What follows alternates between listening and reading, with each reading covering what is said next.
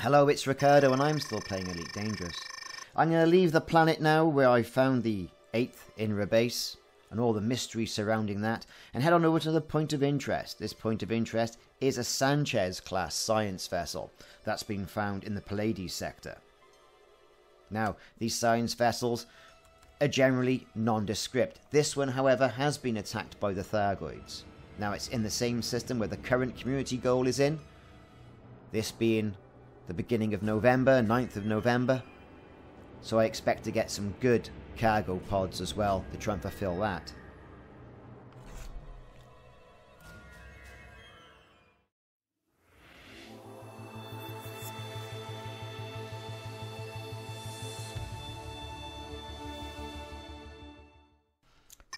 So I'm in the Pleiades Sector IR-W D1-55, and as soon as you jump in, scan the system and you'll find the ship. Lots of damage has been dealt to this vessel, and emergency medical systems and units are in the area.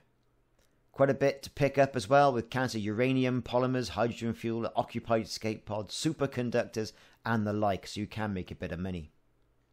So I'm going to play the music and let the tour begin. Thanks for watching. If you haven't already done so, please click the like and subscribe button. See you soon and look out for more videos in the series.